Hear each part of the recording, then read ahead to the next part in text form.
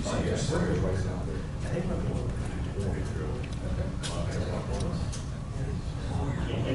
think I sent an email to them before. I didn't get an answer. You can see agendas on there anymore, like you used to.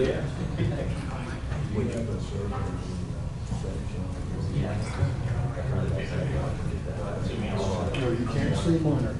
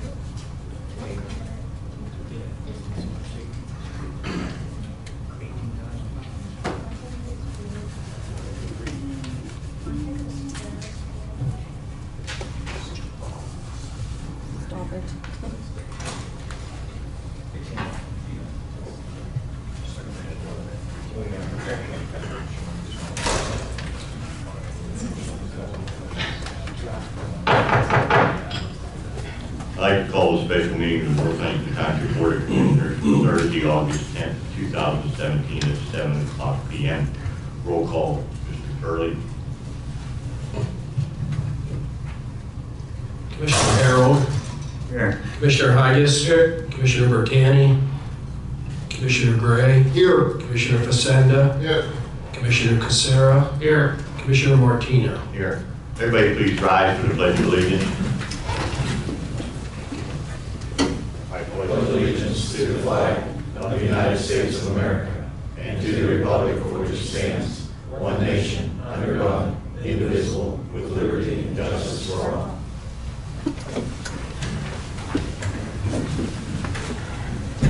Any citizen who would like to speak tonight, please sign the book at the podium. Remember, this meeting is being video streamed and also electronically recorded.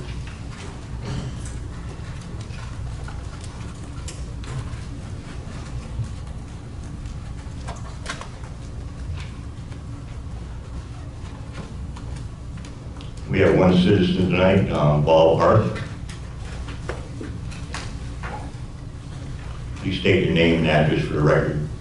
Bob Hart. I live at 10851 Martin Drive, North Huntington. And I would like to talk about the dumping at Hilltop Park. I'm representing a group of residents from Huntington Heights and the rest of North Huntington who are opposed to this dumping. Some of them are here with me tonight. Raise your hand. This is just a small showing of the people that are supporting me. There's a petition, there's Facebook pages. People are really taking this on, and they're concerned about it.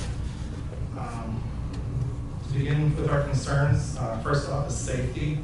What's going down over that hill is anything but safe. Twisted metal pipe, rebar, huge sections of concrete, old culverts, you name it. Any kid chasing the ball through the ball field or exploring the woods is running the risk of coming across this and really getting hurt. I've heard rumor that they are considering making this into a parking area. I think that's a terrible, terrible idea. The other thing holding this dump up hillside are the trees that it's burying. Huge sections of concrete and asphalt are wedging themselves against this tree. The dirt's piling up against it. And when that tree dies or gives way, somebody's car's up there or a piece of township equipment, it's lost over the hillside.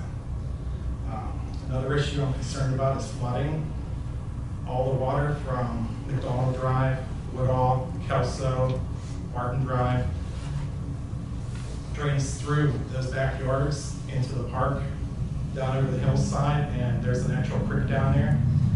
And they're about 10 feet away from filling this creek in. I'm not an engineer, but that water has to go somewhere, and that's going to cause some big flooding issues, I would believe. At the other end of this dump, there's also a natural spring. You know, people for generations have played in there. I talk to people, they call it Blizzard Falls, Snake Creek, Salamander Land. We're about to lose it. It's fun to all these people, but more importantly, that feeds the wetlands, it wanders through the park, feeds the wildlife. And you know, I think that's a concern that has to be addressed. We don't know what's down there at that hillside when they're dumping this stuff. Aesthetically speaking, our parks are for relaxing. Who wants to relax somewhere next to a landfill? If you were going on vacation somewhere and you were planning a trip, you would not book a trip in the hotel that to get from the hotel to the pool, you had to pass the landfill. That's what our park is going through right now. Legally speaking, my grandparents' generation, a lot of which still live in the neighborhood, and they're up in arms about this, they had the foresight to put the words "always green" and "for recreation only" in the deed to the park when they handed it over to the township. This landfill is neither green or recreational. And I think legally you're probably in violation of that. Morally, I'd like to know what are we teaching our kids? We inherited a park and we're leaving them in dump. We need to teach them a little bit better. We need to teach them about recycling. A lot of what's going down over that hill, the metal pipe, the plastic pipe, could all be recycled. Which is being a terrible example. We need to be a better one. Our citizens have really rallied behind us pretty quickly. I had a petition. Just 10 days, 200 people filled this petition out. They weren't all North Huntington residents, but a lot of them were, and they had some pretty important things to say. I'd like to read a few of them if I could, 2 or 3. It's 11 pages. One of them says, "This speaks volumes to me as a resident. It means our elected officials and public works departments do not care for our children. It's bad enough our parks are bare bones minimum to begin with compared to other communities near us. Now they dump their garbage in and near the parks we do have. My 5-year-old can tell you why this is unacceptable. These adults who think this is okay should be embarrassed. It's not just important," another person says, "it's not just important for me, it's important for the community and nature. As a general taxpayer, go dump a truckload of tires, plastic, and other non-biodegradable products on the field and see these same hypocrites aren't beating to our door with warrants, citations, and fines out the rear. And as township leaders, we should be making green choices and leading residents to smart choices, not trashing up the park. Has anyone looked at the ramifications of these choices? The alleged list of issues resulting from this choice in the petition should be enough to have you immediately cease and seek alternate dumping grounds. You should be leading the people in a positive momentum in one litter." We don't know why our park was chosen for this dump, but we would like it back. Our neighborhood is experiencing revival. The kids who grew up here are coming back to give their children what they had growing up.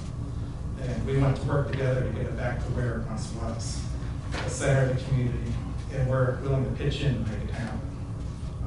But our people are on our park's only asset. There's a huge amount of history in this park. The northern border was actually the trolley line that connected Irwin to Trafford. If you walk through the park today, you can still see where this track went through. You can still find insulators from the trolley line. Southern edge of this park was an airfield for the U.S. Air Mail. These are things we should be monopolizing on, selling to the people, showing off as our community. We should be bearing it. There's huge amounts of nature. I know Wright's Trail's famous for its blue-eyed Marys, but I would say Hilltop Park has much more diversity. We could be right up on that par with them instead of Landry. In conclusion, probably wondering what we would like to see done. I would like to see all those millings taken out of there. As as much of that pipe sticking out as possible removed, as many of those tires removed as possible. If the fence is going to stay there, put something behind it where it protects it. Yeah, it's kind of a dream of mine. I'd like to see that Adam Sandhouse move down there. I know a group of gardeners who would love to put a project around that. The historically accurate garden, herb garden, vegetable garden. But if that's not going to happen, if it's not a possibility, take the fence up and just plant some wildflowers. You definitely don't want to know. I have some photographs of what the dump looks like. I don't know if any of you have seen what it looks like underneath that hillside. It's frightening. I have CDs if you would all like to take a look at them. I have a copy of the petition and a copy of the deed. If you guys would like to discuss it. But I think the deed is a big issue.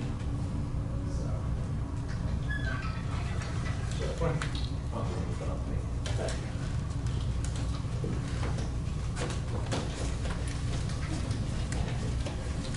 There's also some pictures of the wildlife, all the points of selling points in this park. It deserves to be better to be park. Thank you. Anything else? Thank you for your time. Thank you all for your support.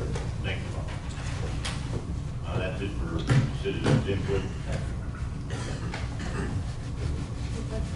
Any commissioners have anything to say? Quick, Mike. Thank you, Tony. I mean, this has come to our attention in the last, pardon my, I'm getting over an illness, but this has come to our attention in the last few weeks because we resumed placing fill up at Hilltop Park. But I want to give you a little background and some things that I pieced together because it certainly predates me. And we hadn't been filling there most recently for some reasons I want to get into. But the background is the township has filled for many years up in that area. The garden concept area is all fill. And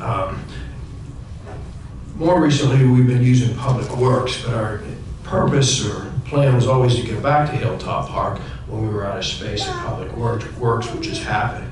We do have a long-term project at Public Works that we want to get permitted for our long-term filling. Obviously, as a Public Works department, we do stormwater projects. We have to have a place to waste material. It's predominantly clean material. It's dirt, stone, and rock that comes out of the ground, essentially, and goes back on the ground. The material itself, with a few careless exceptions, is clean fill. We've had multiple people look at it. What was presented is true.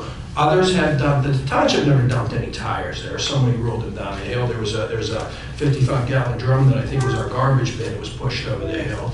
Some pipe from the township, it was careless, made its way in there. We've since addressed by reviewing our practices. I want to make sure what we're placing is clean fill. I'm confident that what we place going forward is clean fill, and we'll be more careful. I think the idea that it's a dump and garbage is overstating the problem. We did send someone down to clean up some of the stuff that we put in there, a couple pieces of pipe. The other material, our intent is to clean all of it up. And when we go in there and cut a bench, we were going to cut a bench, we need some equipment in there and clean it all up. So that was the plan. I do want to talk about what I believe is some misrepresentation or gives the impression that I don't think is quite accurate. We don't have a waste problem at Hilltop Park. We have a resident concern based on public opinion, based on some insightful terms like dumping waste, dumping refuse, a garbage dump, illegal dumping, a landfill. Some of this was aided by the media coverage, which reused some of these terms. This filling practice occurs throughout the region in parks, and we've done it in the township at a number of places. And it's true, at Penns Woods Park and at Lions Park, we increased some parking there. It doesn't have to be parking, it can be whatever you want.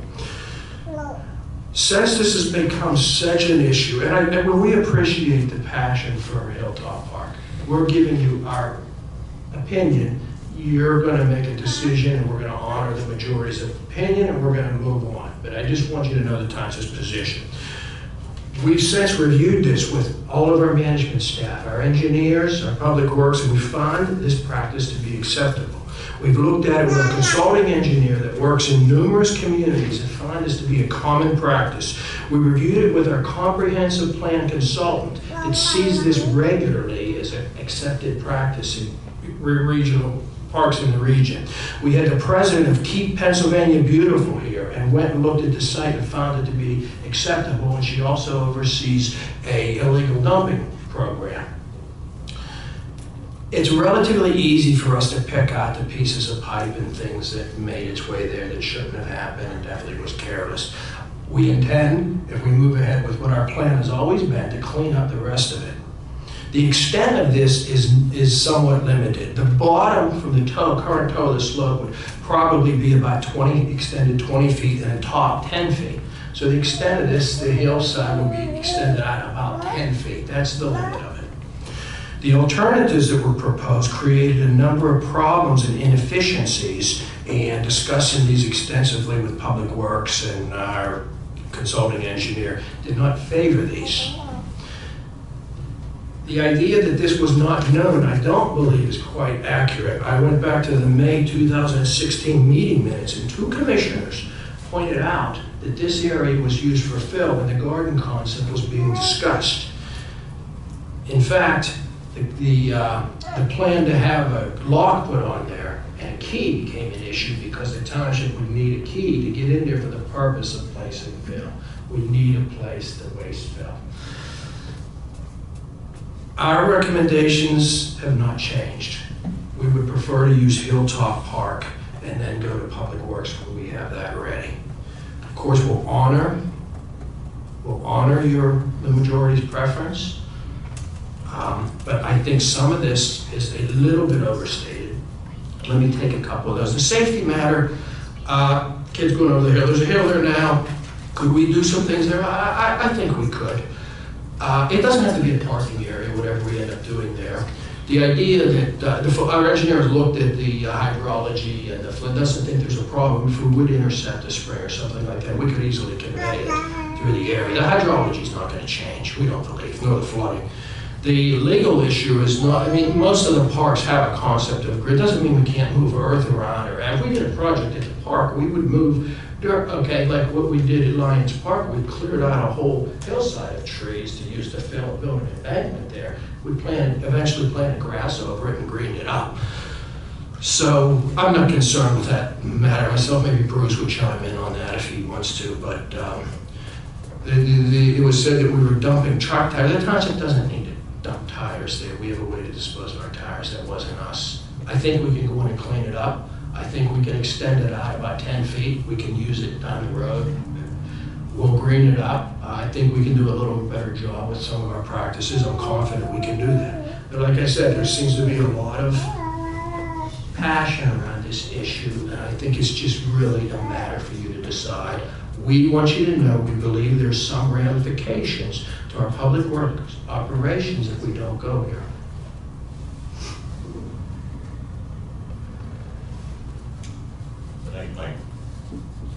Commissioners have anything? Yeah, I wanted to ask Bruce. Bruce, what is the stance on the deed? What would be the validity of the deed? Well, it says that you'll maintain it green. Well, I just saw it. There's no ramp. It doesn't say that if you don't do that, there's a reversion back to the owners. It just says you'll do this. I haven't heard anything that says it's not right. I'm hearing what Mike has described as a situation that's occurred over, I guess, decades, a period of time. The township has used this as an area where they put fill. You know, I think the pipes, the tires, those kinds of things should be removed. I mean, those certainly aren't the kinds of things that you would expect to see in a clean filled area. Other than that, I don't know. I think Mike hit most of the nails. I don't think the condition in the deed has been violated. That's what I'm saying. Even if it is, I'm not sure there's any remedy. Let's assume you wanted to build an office building. It doesn't have, ordinarily, you would see language like that, and they would say that if there's a violation, then there's a reversion of the title to this to somebody else. that's not there. That's not to say that the prior seller couldn't bring some sort of action to say, keep you in line, and tell the passport to say, clean it up. It's in a situation where it really is messy. There's certain things that alarm me about this issue. Before we started dumping there, before we started putting material there, did anybody go down there and actually look at the lay of the land? Were any trees cut? Was a keyway put in? I know we put some extra material on the roadway to prevent the trucks from sinking, because that was pretty wet there. So I know we did that. But in this day and age, with recycling the way it is, if I would dump my truck full of stuff in my backyard, code enforcement would be in my house. We need to recycle. Well, Rich may want to add on, because he's going to be more familiar with some of the particulars, but as far as what we put there, we can disturb so much ground before we have to take, I think it's 5,000 square feet, and he said we have some leeway to do some. I mean, we don't have to get an approval for every bit of ground we move, or so we can do a certain amount of dumping there. But we feel like we're probably getting close to that, so we need to put some erosion control measures and formalize it. And that's the plan. That's what it's in design right now, to design a keyway there to stabilize the toe of it. So we're going to do all that. We didn't have to do that before we start dumping some truckloads there. Now I will say this, that it's going to taper off here a little bit. Because we're getting through some of the busy time. As far as recycling is always a good idea, but maybe Rich can comment a little bit more about how the particulars of how they looked at the site, or anything was to add to that. We do recycle. We've always recycled our pipe for many of years. If you go down into our yard at Public Works Department, you'll see by the salt shed, behind our salt shed, there's two large stockpiles of pipe, plastic pipe and metal, corroded metal pipe, that we separate while we're doing our work. As Mr. Turney had said, maybe our guys got a little careless lately. I'll take a lot of that blame, because I'm always pushing these guys to try to get work done based on the fact that we're doing, more work than we ever have before in the past. As he had said, or maybe we got a little careless. We went down there, we cleaned as much as we could over the hill.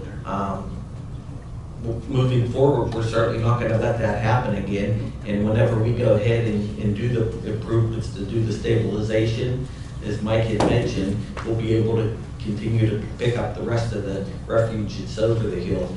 That's not a common practice of ours, to throw the pipe over the hill. The plastic pipe's not even an issue. You can throw, aesthetically, it's not pleasing to have that plastic pipe over the hill. We find that out, there's nothing wrong with that. The metal pipe, the issue with the metal pipe is the rust. They don't want the rust to absorb into the soil. As far as the concrete culverts and so forth that have been pushed over the hill, aesthetically it's not pleasing to look at. It could be a safety issue if a child would happen to go over that hill, but there's no rebar in there. Like Mr. Arkin said, if there is, it wasn't something that we had dumped down there. All of our concrete culverts that we build, we never use rebar or any kind of metal materials in it. We poured solid concrete, even the ones that we purchase. So whenever this project's done, if the board goes ahead and approves what we're proposing to you this evening, it'll be better than what it is now. Whenever we cut the key in there, put the bench in there, do the drainage, clean up, it'll be a 2-to-1 slope.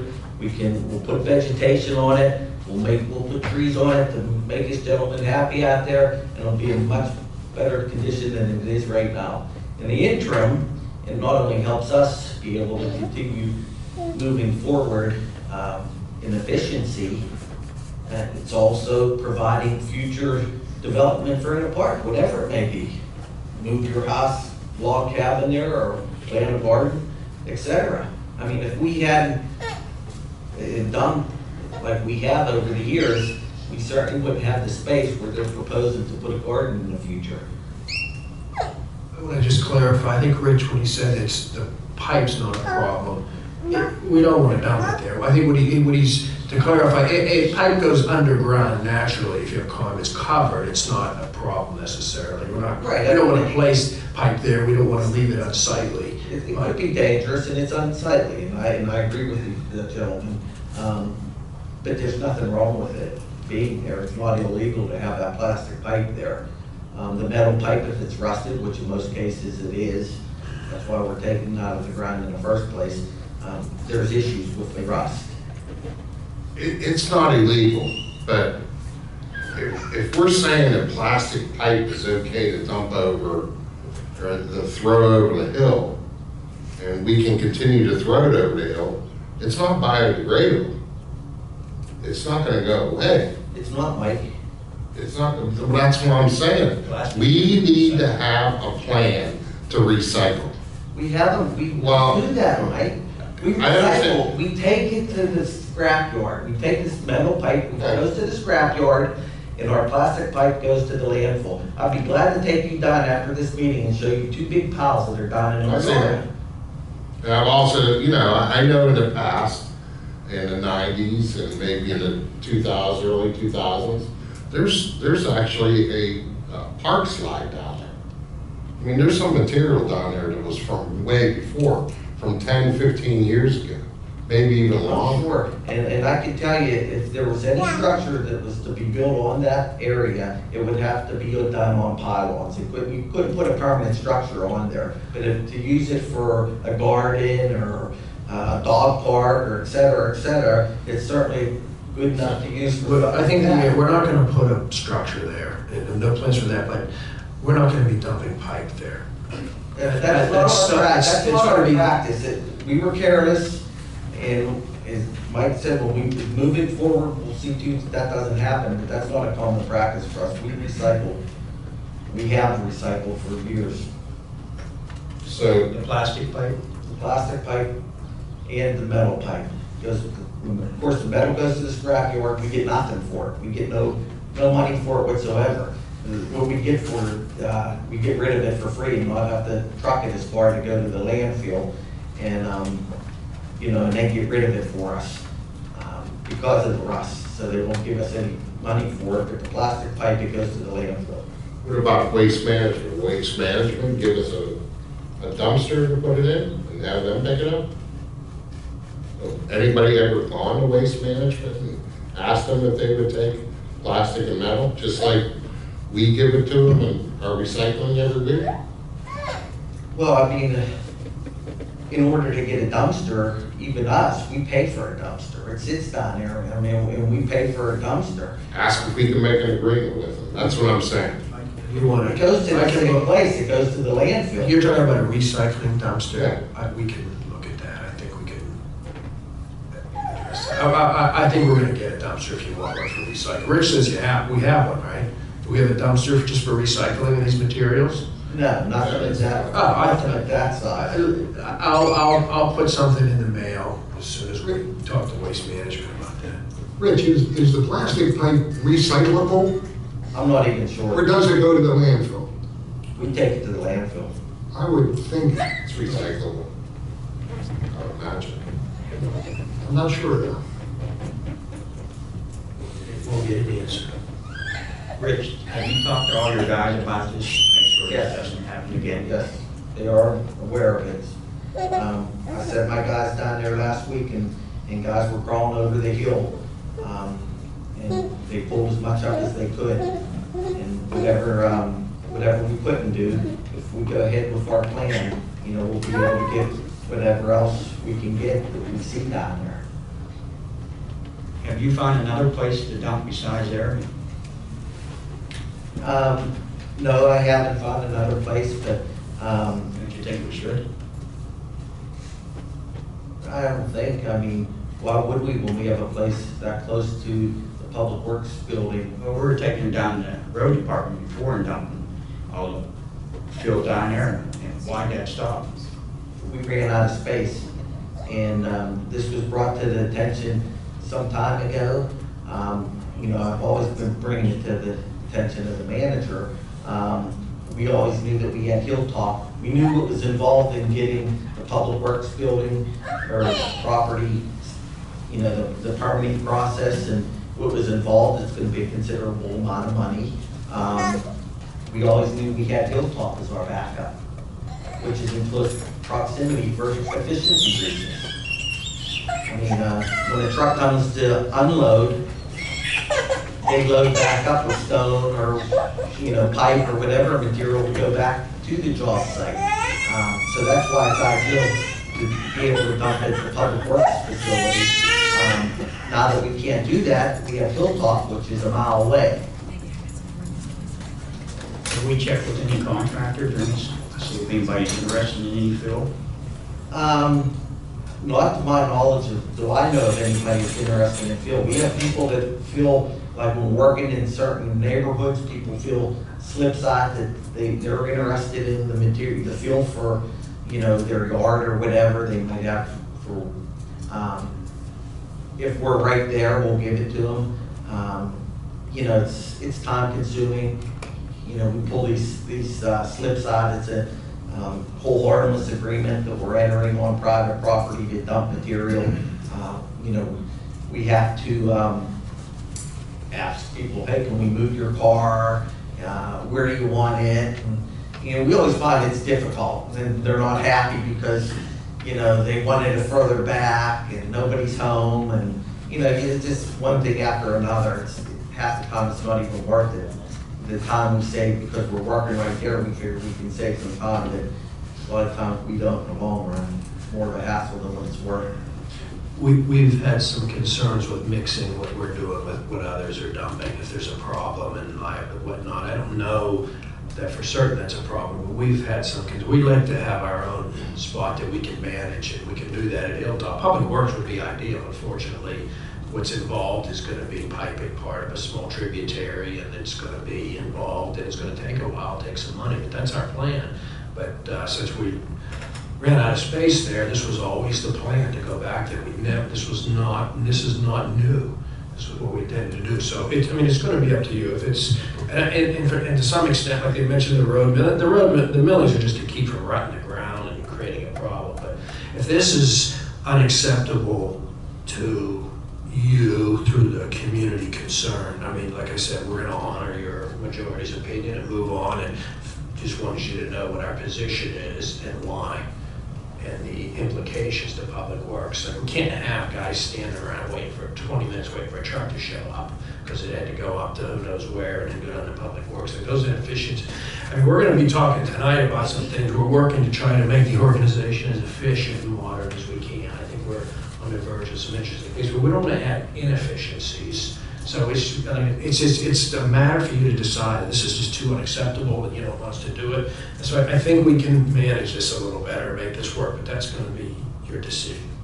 I do want to ask one more question. The optimal place to dump for you to save time is Public Works, correct? That's correct. Okay. The road program is over with, correct? Yes. So we have until March or April till you start the next road program, probably.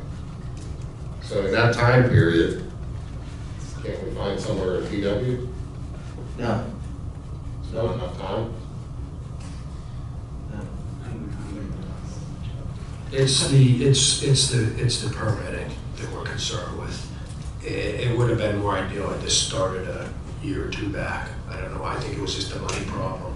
And we always felt like we were going to go back to Hilltop. I think that was always the plan. So if we're going to spend some money at Hilltop cutting the queue. It's not going to be a whole of it. It's going to be some money. There's some engineering. So, if we do that, we want to fill out that area that I mentioned, about 20 feet on the bottom, still being designed a little bit, about 10 feet out from what it is now. But if we're not going to, we don't want to spend that money if we're not going to dump there, but for another month or two. Mike, since that's near Christian, we have erosion control fencing around here. Yeah, well, that's ordered. That material's ordered. We can do so much earth moving until we have to. It's not going to be a problem. We're not going to be that close to the creek. Like I I said, it's good, it's gonna go out so far, it's not that far, because it's got some steepness to it, and we'll be able to fill there for a year or two if we do that before that gives us time to get the Public Works facility ready and permitted. We see some obstacles there. I think that's why I never asked John. I actually thought we were designing it and it was almost ready to go, to be honest with you. So this was a little bit of a surprise to me personally, but I just suspect it was a cost and some engineering, and we had an option that we were waiting on. Does anybody know how long we've been filling there at Hilltop? And how much of a distance we have filled of that void that was originally there? Well, I can tell you, when I started here 22 years ago, that was the place where we dumped for many years until we purchased the property of Public Works. Okay, so we've been putting fill in there for 22 years. And I haven't been back here lately. How deep does that go now? Oh gosh, there's a fence down there that we installed probably about 12 years ago to keep outsiders from dumping there. Right, I remember that.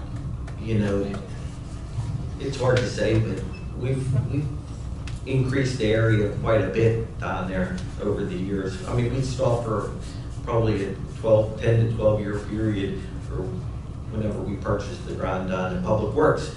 And the main reason to do that also, not only is it efficiency reasons for our operation, but also to gain yard space down there, which was much needed for stockpile materials.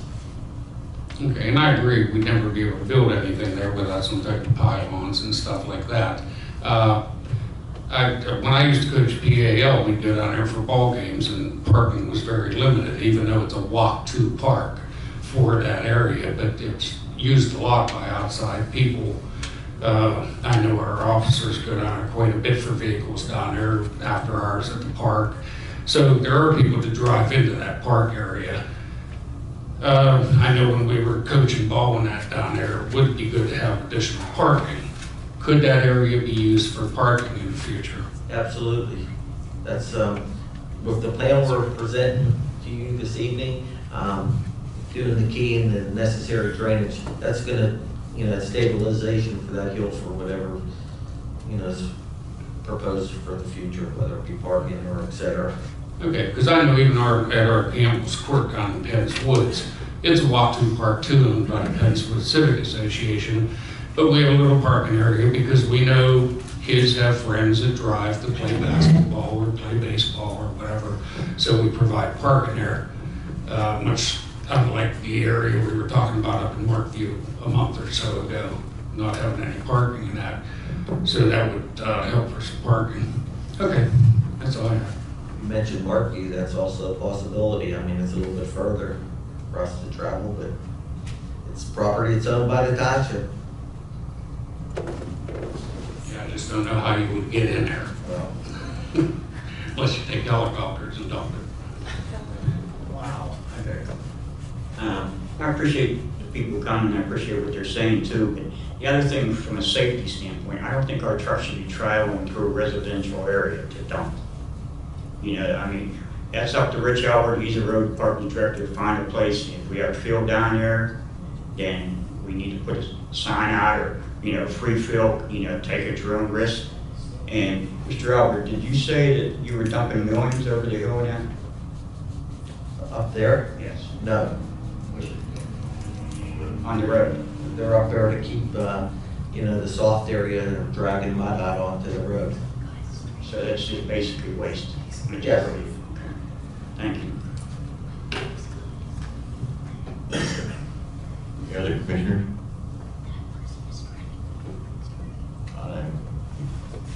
You done?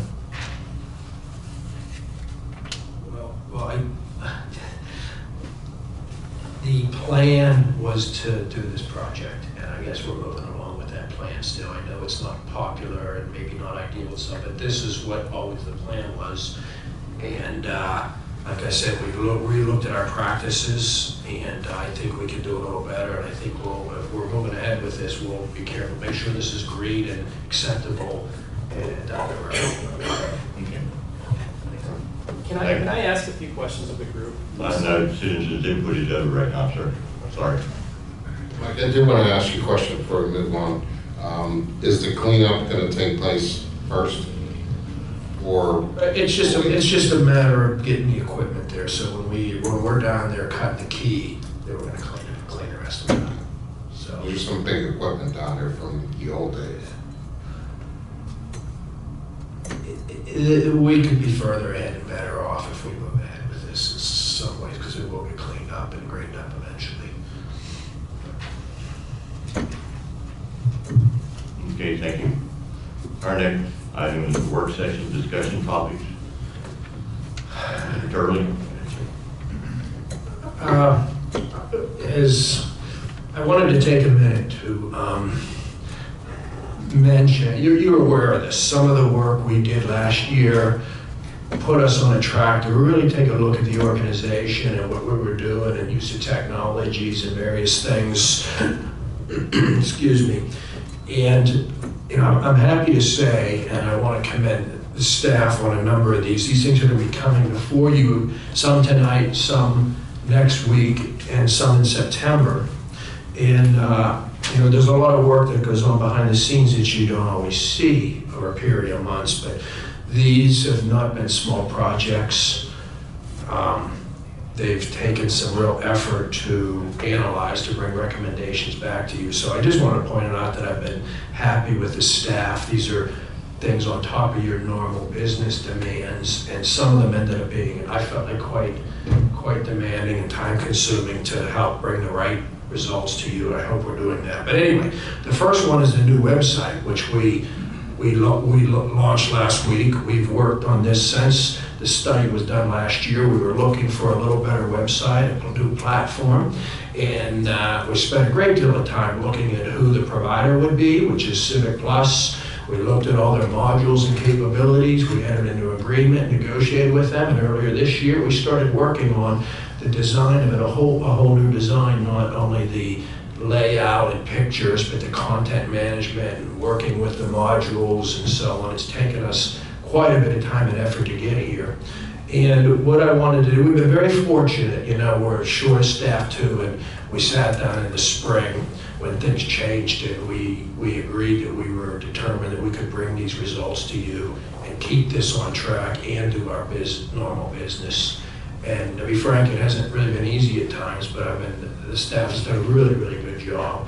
And we've been very lucky. Sometimes sometimes you get a good employee, sometimes you get an exceptional one. We've had some good interns here, but I want to introduce Jonathan Beskid. Jonathan's been an intern with us working on the website. And, you know, as he said, he really punches above his weight, as they say. He's really, really got a bright future. He's very capable, and he's really, really helped us. And he's really operated like a professional in the office. So I asked him to come out, and the idea here is just to let you see the website, give you an introduction. There's a couple of things Jonathan's going to go through relatively quickly. You'll get to peruse the website. There's some things we may talk about today or very near future, what John's vision was for some of this when we selected it, everything with paperless meeting agendas, some other things. There's some decisions that will be coming before you. But today the purpose really is to introduce it and let you see a couple of features, so we'll probably spend 20 minutes or so, and then we're going to roll right into another analysis that we've been working on for about 7 or 8 months. So with that, Jonathan, why don't you go ahead and give them a little introduction to what our new website is all about. All right, thanks, Mike. So like you said, we've been working over this over the past couple months here and working to get this online. So I'm just going to walk you through some stuff pretty briefly here, and then we'll take a look at what the site looks like and how this is a really great update that we've been able to do here. So just cover some basic terminology first.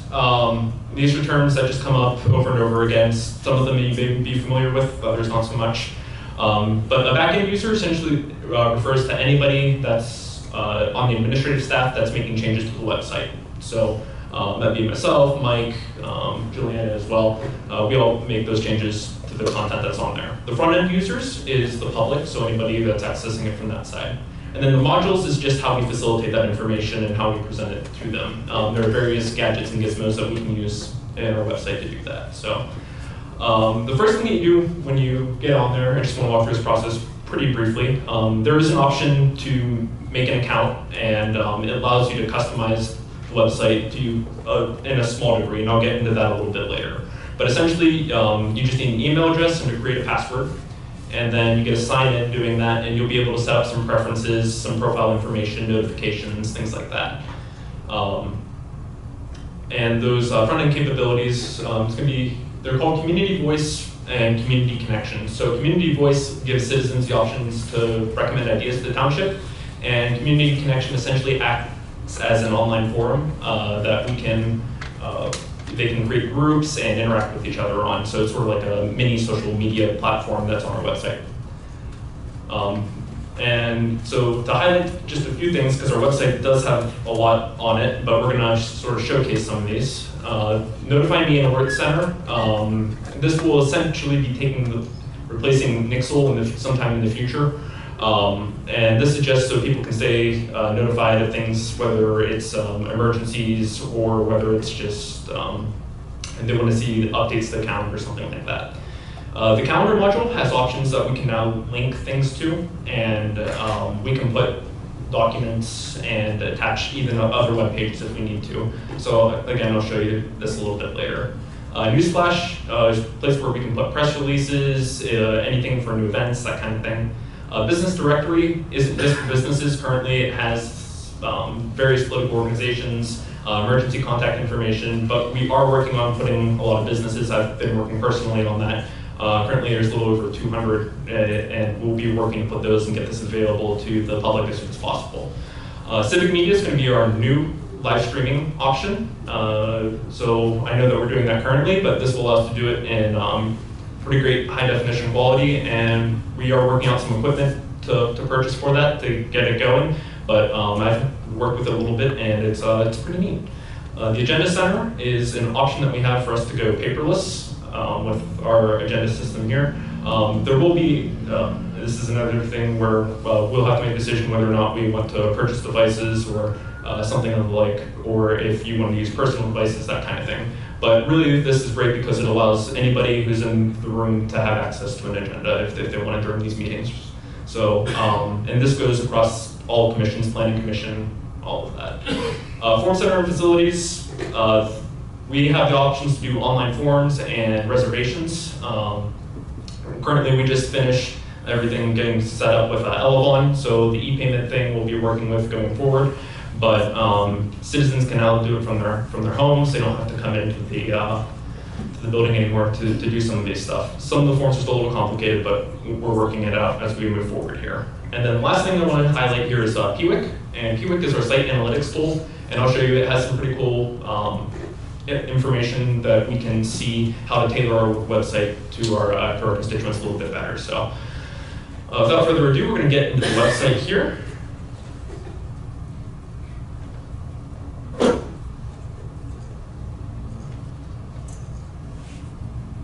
There we go. Okay, so right away we have that picture of Indian Lake, and it's set to refresh on the page. So there's actually another one here. I think this one's Braddock's Trail. So it's something neat. We're going to be adding more pictures as we go forward, but it's just something neat to keep a little bit of diversity in sites so we're not looking at the same pictures all the time. Right here is this is the Newsflash widget that I talked about, and this scrolls through. So you can see just a couple different things that we have on there currently. We'll be working to do some more of that. This is just a welcoming statement to our new website. So what I talked about is that when you create an account, it'll immediately bring up these preferences for notifications. And so there are a couple different things here. You can either subscribe via email or by mobile device, and all you have to do is just put it in there. I'm just going to sign in real quick here.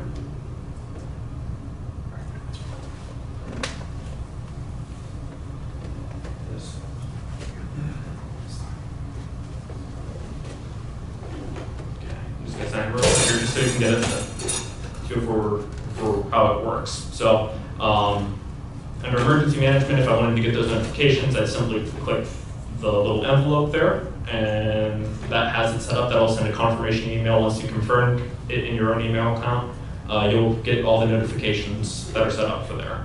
If you want to do mobile, there's this little box that says I would like to be able to receive text messages on my mobile phone. Just click that, and then you put the phone, and you put in your number and all that. So it's really great, and you can subscribe to as many things as you want. There's calendar stuff, agenda center stuff.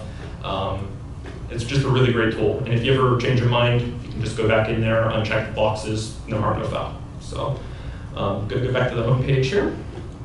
And then I'm going to show you the agenda center because it's something that we're really excited about going forward. So if you look here, we'll have, these are all categorized, so we have regular meetings and the special meetings here. And so you can just click on an agenda and it'll bring it up for today. We're working on actually having like a template set up for the future, but for this meeting currently, it's just a PDF file. So if anybody today wanted to access this, they could go to our website and it would be there. And then if you wanted the minutes, you just check this little box here, which is minutes, and that brings up the minutes. So Jonathan, excuse me, if I could add, when this is fully operational in the near future, you'll just be able to go on and get files and information right in your device in front of you. And you'll have a confidential center too that others can't get to for the confidential items. But it won't be quite like this in that the documents and files will be attached electronically for you. Yeah, and so like you said, we have options. We can link to extra pages. We can link to different various documents, whatever you need. So it really is a great tool, and I know Juliana and I have been working with it a lot, and particularly in training. So it's just something that's really great. The Form Center, I'm actually going to have to go through here to show you. Again, this isn't online just yet. We have just some things to work out real quick.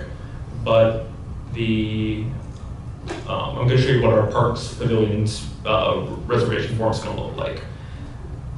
So let's see. Here we are. And it's pretty simple. They have this all set out for us, so all you have to do is fill in all the information, click the boxes, and there will be an e-payment option with this going forward. We do have some integrating stuff that we have to do, but yeah, this is what it will look like when we're ready to release this. So, then the other thing I want to show you here, I think this is the last thing before we get into PWIC, is the event calendar. And as you can see, there's a whole bunch of stuff on here. We have Parks and Recreation meeting, Board of Commissioners special meetings. You have this option up here where it says select a calendar. You can actually filter what you want to see. If you want to see everything, you check all the boxes. Just want to see a couple, then you can just you can filter them out. It's pretty neat way to sift through things here. But for this one, if you click on the special meeting, and then there's an option here that says more details. You click on that. And then you see here, we have attached the meeting agenda to it. So just click right from there, and pretty much we want to be able for people to get to all the information from one spot without having to go back to the home page. So, we've been working a lot on this, and it's worked out pretty well for us. Like I said, this isn't the end. Also, maybe somewhere down the road we may change things, but it's a pretty great setup currently for where we're at. And we are also able to make improvements. There's a lot of remaining potential for this website. But I'm going to show you here the site tool, the PWIC, because this gives us some really cool information. So.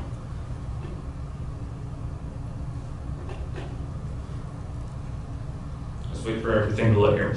Okay, so as you can see, this shows us the number of visits. Our launch was on Monday the 31st, and as you can see, skyrocketed up to 90 visits.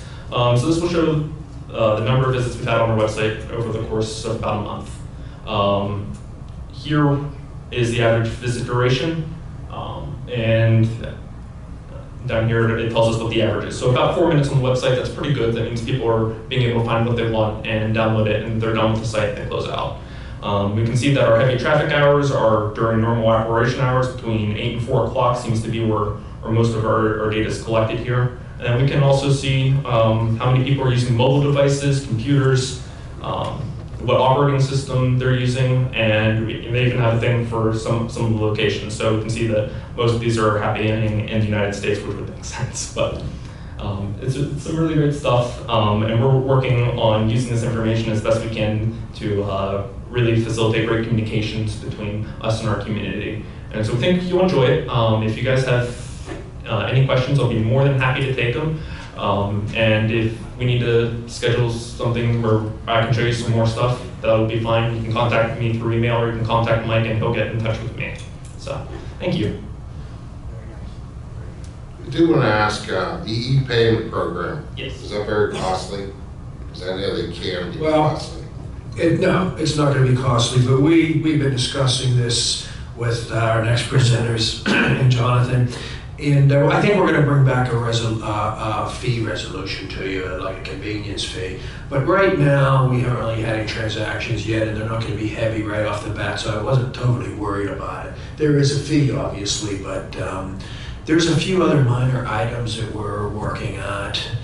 And I thought we'd have them solved today, but it's almost ready to go. But yeah, I don't think the fee will be, there was a thought of just not even collecting a fee, but I feel like this is our effort to take some of our business out to the community and make it better for them, and they don't always have to come here on our terms, and there's a convenience to them, and I felt as though if it's a $5 charge, we should assess that fee, but I think we're going to bring that back to you in the near future and let you decide what you want to do.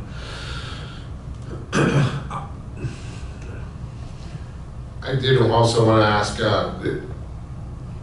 did I hear you say correctly that we're going to have, the commissioners will have a little post office like area in there for comments and? The citizens input stuff? Yeah. Yeah, I can show you that. So if we go... I think what he's saying is you could set up a work group for the commissioners themselves to work in under the, yes, I think that's what you mean. Yeah. You're going to have a private area for confidential information. Yeah. But you could set up a commissioners group too, or if you were interested in that. To I assume that's to facilitate some communication. Right. So, no, I think we could do. Yeah, so there'll be that option to do things internally. But if you wanted to see kind of, this is what the things I was talking about that the public will be able to have access to. This is the community connection. So this is the forum where they can create groups, they can make posts, that kind of thing. So, but the other one is the, gotta find it here, the community voice. And this one's really neat. I thought this was a great application that they added to it. So there are different things. You see community activity ideas, economic development, and all they have to do is click on it, submit an idea. They'll be able to see that. So it's pretty neat. But yeah, like Mike said, we'll have a separate session for you guys to be able to communicate however you'd like. We can do that. It's pretty simple to set up. So. Okay. We'll have to discuss, so I think it might come up in our next presentation. We're going to merge some of these two. These were done together for a reason, but we're going to get into some other interesting things for you to think about. But we're gonna have to think about some devices and how you want to handle some of this. We'll have some recommendations, but we'll have a few decisions to make on if we're going totally paperless and how we're gonna do that. What devices we need to buy and so forth. I got a quick question. Under the parks reservation thing, is there going to be any kind of a calendar available there that whenever you go to reserve a park, you fill in your information, it's going to tell you if that park's available? Yes, so that's the reason that we haven't been able to launch it just yet. We have to input all of the current reservations into our system before we can do that. But yeah, I'll show that to you just real quickly here, what that looks like on our website. So if we go to the facilities page, and we go to Indian Lake.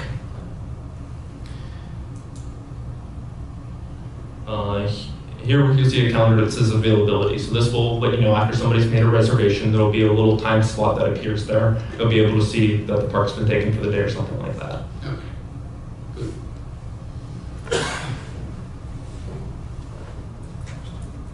Jonathan, thank you. Wonderful job as always. Nice job. The expectations keep raising, and he's really meeting them. It's really something to see. So I wanted him to do the presentation because I was sure he was capable of doing an excellent job, which he did. So the next item is, again, I want to make a point to discuss some of the efforts that have been made by the staff. This one is there's going to be some real things for you to think about. I think what I would suggest you do is think about what you want the organization to look like and operate like a year or 2 or 3 years down the road, because these are seeds that you're planting that will impact how we function and what we do. But I did want to, I wish there was just a simple piece of software we could buy and all of a sudden we're high tech and everything's wonderful, but it isn't how it works at all. And it's taken a lot of analysis, and all the departments really worked well. Parks and Public Works, certainly, administration has been helpful. But this was one that the planning department had to really apply themselves. I feel like some of it gears a lot towards them, and Andy and Ryan really have given a lot of time and expertise to help us get to this. I think what we're trying to do is we're going to have John Trant, who's here, you remember, and Adam is the technology expert that's helped us with this. And what we wanted to do, this also came out of strategic planning, and our goal is to present to you where this took us. And this is a review of the township's use of technology and things we could do that maybe some other advanced communities and governments are doing to make us operate better. There's a cost with some of this. We did a rather extensive analysis. And our role, I think, is to present to you the options. I think our work doesn't end here, but it closes this part of it, that we have a recommendation or two and we're presenting that to you and you'll have to make a decision. And with that, I would like to introduce John, and you remember him from the strategic planning we did last year. This again is a odd growth of that, so John. Thanks, Mike. As Mike said, I'm John Trant with Strategic Solutions, and also got Adam Osterreiter here with me. When I was here last time, we were reviewing the final recommendations from the strategic plan, and the commissioners adopted that plan. It was, at the time, I told you it was pretty impressive that you were investing in and prioritizing doing a strategic plan. It's even more impressive how far your staff has gotten you to this point in terms of implementation, because on the heels of the commissioners adopting that plan, they rolled right into actually moving forward with implementation and bringing recommendations to you to take action towards implementing those strategies that you set as priorities. So tonight we have a boatload of information for you. We did give you a handout there that's a copy of the PowerPoint. You can flip through, just don't go to the last couple pages because that's where the prices are. And like, any good, I'm not selling you anything, but like any good sales process, you can look at all the bells and whistles. Let me show you the cruise control and the moonroof and all that stuff, and then you can decide. But that really is what we're teeing up tonight. It's like Mike said, some really big picture policy decisions for the board to consider. And this is really important. It really helps to implement some of the priorities from the strategic plan. And that's where we're going to start. I just want to briefly highlight for you to remind you of some of the priorities that were identified. And to be honest, if I look back at that process, I think one of the recurring themes was technology, regardless of the topic. And if you recall, we went through and organized everything by department, and almost every department had technology as a priority. And during our discussions during your meetings to review the recommendations, you all asked some really good questions about technology and options for upgrading the township's capabilities. So some of the things related to technology that were in the strategic plan were the work order system, customer interfaces, general technology systems upgrades, mobile accessibility. And looking on the next page, our work order system came up again in Public Works. That first page was administration. The mobile technology also with respect to access to the mapping in the field. We're going to talk a lot about your GIS. And I think I said last time when we met, you've got a lot of really good things going, a lot of really good infrastructure, and you're really well positioned to take things to the next level. This process, because as you know, we work closely with staff through the whole process, it's really targeted at North Huntington Township. And a lot of communities would not be well positioned to do what we're talking about tonight. So, and we wouldn't recommend that they do that. you fortunately have the staff and the infrastructure in place to consider taking things to the next level. So mobile technology in the field, general technology upgrades, and digitizing your meetings, recycling was talked about earlier. I think one of the biggest uses of paper has to be preparation for elected official meetings. I've seen lots of trees mowed down for papers that are produced for agendas for meetings. So that is one way to help recycle and cut down on use. So we're going to start off with, on the heels of the adoption of the strategic plan, rolled right into looking at what technologies you have now. I'm going to turn it over to Adam. Sorry, I wasn't advancing my own PowerPoint. Turn it over to Adam to talk about the review process that we went through to look at the technologies you have now and recommendations for the future. Thanks, John. So this process really started back in March. We conducted meetings with all the department heads and Mike, where we just talked about technology and all the different needs that were out there based off of the strategic plan. From that, we developed a list of 24 opportunities for improvement and recommendations on how to address those items. So we came back to Mike, I believe, in April with that list, and again met with staff to prioritize that list and really decide which ones we would focus on moving forward. And there was about a dozen items that we determined were things that we should be looking at, this year and in the near future. And then there's some longer term items on that list as well. So what you'll see here on this slide is basically just a snapshot of the work that was done from all the discussions that was had with staff, documenting where some of the challenges were, whether that would be with silos of data or access to data, age of equipment, and just having the necessary technology and computing available. So this was just a snapshot of the 24 items that we came up with and prioritized. Adam can read each of the 24 items to you if you'd like in the spreadsheet. One of the things we're going to talk about is throughout this process, I kept talking about buckets, so I feel like I had to put a bucket slide on. You guys have some great infrastructure now. One of the challenges and opportunities is that it's in different buckets, and those buckets don't really talk to each other. So, like I said, a lot of communities don't even have these buckets of information. A strong GIS system, a good permitting process. You guys have those buckets, and they operate well. One of the opportunities is to get those buckets of information to talk to each other and be better accessible to staff, to residents, and to elected officials to be much more efficient, save money, share information more easily. So an integrated system that pulls on all those buckets and brings them together is really one of the overarching recommendations and one of the highest priority recommendations that we saw.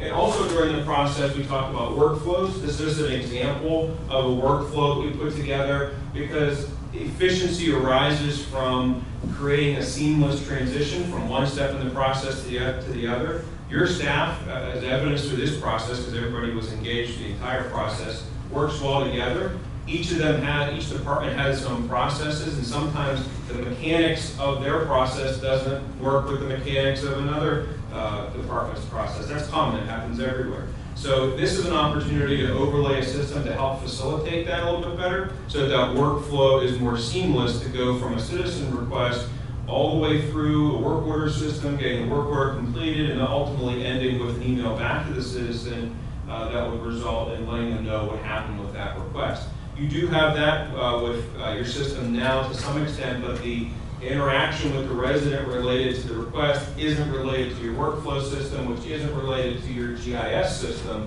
and so that's where the separate buckets come in, which creates some inefficiencies with staff having to reproduce information multiple times, or result in having the creation of information that may already exist in another bucket, but you can't get to it. So that workflow diagram helped us to really emphasize that we want to streamline that process and to make it more efficient. And so this slide here is just an example of the type of assets that you already have in your GIS system. The township has made a great investment in GIS. I think it's a very powerful tool. As you can see, the different kind of points, lines, and polygons that are out there. There's thousands and thousands of these in the GIS system today. So this is an important point to note because we want to build on the existing system and make sure that this data is accessible to all the departments anytime that they need it, and any of the work that's being done is tracked back to GIS. GIS is really the driver behind what's happening with operations and what happens with the technology. Before you leave here, this is a really specific example of something that you already have solid to build on. A lot of communities don't even have a GIS, or they think they do, and they've got really cursory information. You've got a lot of good information here to build on. So with that being said, we went out to do a software evaluation. And where we started with that was first identifying what the requirements were going to be in order to conduct that evaluation. So you'll see here, really the focus was on the key areas that John has pointed out, the GIS and making sure that it would enhance the existing functionality and work with the data that's already in place. Finding a work order system, both accessible to the public, but then internally for tracking work, tracking assets, tracking cost. Permitting solution to work with what Andy and Ryan already have in place for permitting, planning, and zoning, and being able to take all their existing data and transfer that over and connect it to the GIS system as well. Same with code enforcement, a citizen portal so that citizens can go to the website and log a service request if they need something done, say a stop sign's down, there's a pothole, they have a concern, they'd be able to log it on the website and have that flow directly into the software so that the staff can get that, perform the work, and then in that workflow diagram that we saw a couple slides back, it would complete the process of the data coming from the citizen, going to staff, completing the work, updating the GIS, and then going back to the citizen to let them know what's being done. And of course, we had to look at cost to find something that was cost effective, would give you the biggest bang for your buck. So in that process, we went out and we looked at over a dozen software packages. These software packages are geared toward local government, municipalities, and they range in size from very small companies that have a narrow focus to very large companies that serve very large cities, the Bostons, Chicago's, New York cities. So with that, I went through and we made contact with these companies, researched them, looked at the functionality, and tried to whittle that down to a more reasonable list to work with. What we found is, out of the 13 that are up there, and then there were other ones that we looked at, but not as closely, but of the 13 that we looked at closely, some of them didn't have all the functionality, all the requirements that that we wanted, so we were able to toss them out of the process early on. We narrowed it down to about 6 software packages that met all the requirements, and then from there we did some further analysis on the cost, and we were able to then remove a couple of the other software packages simply based off of the cost, where they're geared toward much larger municipalities that wouldn't make sense here for the township. So from that, we narrowed it down to 3 in particular that we took an in-depth look at. We did software demos. We worked with Andy. We worked with Ryan Fonzie and some other staff to look at the software, determine if the functionality fit, allowed staff to ask questions, and had some interaction back and forth. And then we created a separate matrix, which you'll see kind of in the background here on the slide. It's a very long spreadsheet where we went through with specific questions, things that had come up from the staff meetings where we said these are requirements, or these are things that we would like to have, certain functionality that we're looking for, and then we rated each software package on those particular points. So you'll see that the 3 packages that we looked at, the first one's called Tracer, the second one is called Elements XS, and then the third one is an existing package that the planning department is already using called GeoPlan.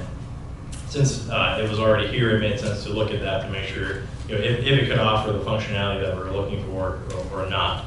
So through that process, through all the scoring, you'll see up here on the scores that this software application by McMahon Associates called Tracer came out to be the best performing of the bunch as far as meeting all the requirements, being the most cost effective, and providing all the functionality that we were looking for.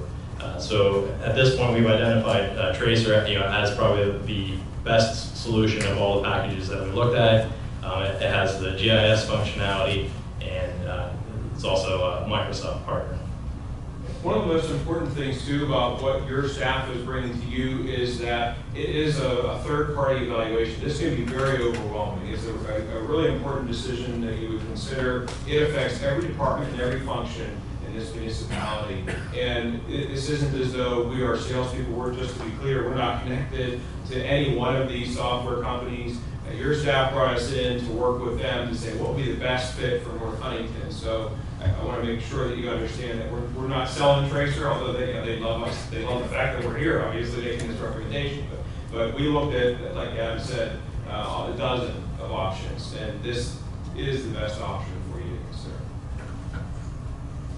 And really, one of the reasons why, I'm not the technical guy, obviously, so I just take the big bubbles, but that is the overlay thing. Tracer does the best job of overlaying over top of your processes and your buckets of data and allowing you and your residents and your staff to access that information in a seamless way that's much more efficient and ultimately saves costs. So I envision it as Tracer being this center and all this information feeds up into it. Like Adam said, there's so many options. A lot of them, they would have one bucket but not the other. Or they do a good job over here with permitting but not a great job with road tracking. So Tracer, it's not like the perfect system, but it is the best system out there we believe you have access to, and within a financially reasonable situation that can successfully do all the things that we identified working with your staff it needs to do. All right, so I'm going to jump into some of the benefits of the software. Feel free to stop me if you have any questions. I'll try not to keep go too technical. I get a little excited with this kind of stuff. So first of all, the software, as far as the IT benefits, Tracer is what's known as a software as a service, which means the company that developed Tracer, McMahon Associates, they host it for you. So there's no IT requirements as far as bringing in servers and the infrastructure to get the software up and running and then support it. It's a subscription based, and you'll see the pricing later as we go. But there's a lot of benefits to this. So not only do you not have to worry about maintaining the infrastructure and the software, but you're also getting the updates and any new features that will be coming. You get them automatically released to you by subscribing to the software, and you can opt out of them if you want. Tracer has some functionality for that, so you can stage the updates, you can plan them so that staff is ready for them. The other nice thing with it, because it's web-based, you can access it anytime from anywhere, from any device. So you don't have to be in the office, you don't have to be on a VPN connection. It's accessible anytime in the world. That software as a service thing is important because we did look as another option about doing this in-house. Sometimes places will ask, and we legitimately asked that question here, could we do this in-house? And really the answer was you'd need like 2.5 Ryans and another half a Andy, and the staffing level. And even if you were to say, well, we're going to staff up, 5 years, the technology changes so fast, it would be so inefficient for you to do what you needed to do. But we did look at that cursory as an option. So moving on, one of the other big benefits with this is the integration with the GIS system and the mapping. There will be full integration with Tracer with the existing GIS system, which is an Esri-based system. What's in place today is an older version of Esri with a limited database. And what this will do is take the township up to the latest release from Esri, which is a cloud-based solution as well called ArcGIS Online. All that data can be uploaded to the cloud and synchronized. So as Ryan is making updates, he can push that up to the cloud, and Tracer will reflect that real time as he's working. So what this does is it opens up GIS to all of the staff, because right now it's limited to just to the folks that have the GIS software on their desktops, where with this solution, Ryan and the GIS folks will be pushing that data up to Tracer, which then is available 24/7 via the web. It also opens the door to using some of the latest tools and applications from Esri. So aside from Tracer and the discussion we're having, it opens the door to mobile apps specifically for GIS and some other tools that are out there that currently today staff cannot use because they're too far behind on some of the software versions out there. And this is just an example. This is a screenshot straight out of the Tracer software. And what this is showing is the stormwater system in another municipality. And so what it's showing is, first of all, the integration with GIS, because it's bringing up their mapping layers, they're turning on the stormwater system, and it's also even showing the path that the stormwater would travel. So it's just a good example of how GIS and Tracer really come together. So currently, a lot of this data is in the GIS system and not accessible to staff, where they'd be able to go into Tracer and pull up any layer, any asset that they would like in GIS and be able to display that on the map. So Adam, this would be particularly useful from a device out of the field for public works, for example. Yeah, for all staff, and we're going to touch on that in a few slides. So we're actually, to your point, we're going to get to some of the department benefits, go to department by department. So one of the things that came out of our discussions with Parks and Rec is they needed a way to track work out in the park. Right now, a lot of it is word of mouth, paper, and they have some challenges with efficiency with that and making sure that the work is being done and done on time. So a system like this with work order management and asset management would allow for Parks and Rec to have all their assets in the system. They could be spatial assets where they're on a map, GIS based, and then be able to create work orders against those assets or just general work orders to go do something in the park. And all that would be accessible to staff both here in the building as well as staff out in the field with mobile access. One of the other items that came up with Parks and Recreation is also the need to track code violations. And in some cases, high grass cost tracking, where they have to go out to a property and cut the grass because no one's there or it's just not being maintained. And the software would give them the ability to create work orders to do that, to track the cost, and even put liens against the software and spit out reports and invoices to show the work that's being done and be able to report on what does it cost the township every year to go out and do these, take care of the code violations. So for the planning department, one of the big keys here is that Tracer and the folks from McMahon Associates have a lot of experience migrating the data from GeoPlan, which is the existing software package that's being used by the township today. They've done 3 clients in their migration from GeoPlan to Tracer to be able to move the permits, the planning, the zoning information to Tracer. They're actually working with North Fayette right now, very close to going live, and that's a GeoPlan to Tracer migration as well. So all that data, all that history can carry over to Tracer. And obviously Tracer has the permitting, code enforcement, and zoning modules that are necessary to do the operations for the planning department. And it also would provide mobile access to inspections in the field, code violations in the field, and all of the GIS data that's the township has as well. And any drawings or photos or documentations that's out there in GeoPlan or that might be forthcoming or that's out on the network, all that can be put into Tracer as well and accessible from any device. So this is just an example of pulling up a parcel or an address in Tracer. So it's linked to the GIS system. And really what it's showing, if you look in the top right corner, the big takeaway from this is the fact that you can see all the information related to this parcel or to the address that you've searched for. So if there are photos attached, documents, permits, building plans, any work order history that might have been performed at that address, all of that's available just by a quick search of an address or a parcel. So you get a complete overview of what the township has done at that property rather than having to go to multiple locations, talk to different people, maybe pull up paper or spreadsheets or the GeoPlan software. It's a one-stop shop for everything that you would need to know across the organization. And Adam talked about accessing this information. One of the other things that we really pushed on was how do you build the information into the system?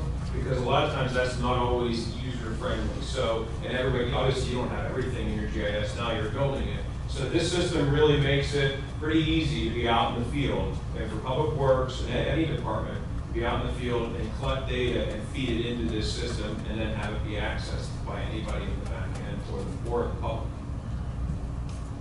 So another benefit of the Tracer software is the public-facing website that would be available. And there's a bunch of different features that would be available to the public. First, if the commissioners and staff chose to, they could make a GIS website available to the public, much like that's used internally to look at different layers and assets and information. You can decide what types of information you want to make accessible, perhaps streets, addresses, fire hydrants, anything that you think would be valuable to the public, and actually tie that into your website so they can go to the site, see the same things that staff are seeing, do searches. Obviously, you would have complete control over what you want to show externally to the public versus what would be internal to staff. But it does give you that capability to put that out there on a GIS-facing website. In addition to that, I've already mentioned a citizen portal where citizens could go put in service requests, whether that be a pothole or a sign down or a code violation, and that would flow into staff, and then they could evaluate the validity of that request and decide how they want to take action on that and put their notes in the system. If there's any cost tracking, they can put that in there, photos, anything that they would need to complete that request and document it for the future. Another piece of that will be coming in the future, by the end of the year, will be the ability to enter building permits online for citizens. And the intent there would be to focus on kind of the low-hanging fruit, decks and sheds, the more basic permits where a citizen could go to the website and start that process, provide the necessary information to get that permit process kicked off. The more in-depth permits, the ones that have a lot of different fee calculations, probably still want people coming in to the building to work with staff on those, but this would help automate some of the more basic permits as well, if you were choose to adopt it. It also will allow you the communication back to the citizen, whether that's for the service request or a permit process as to what's happening, what is needed, do they need to upload additional documentation, site plans, whatever it might be. You're able to have that two-way communication with citizens.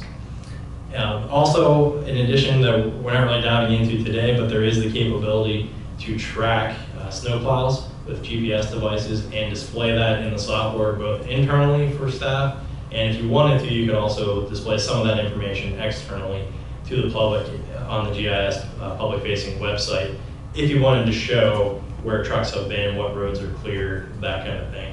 That's not part of this project today, but it is something just so you're aware in the future that can be done if the commissioners would have interest in that. This is just a screenshot of the citizen portal. This one in particular is for the service request.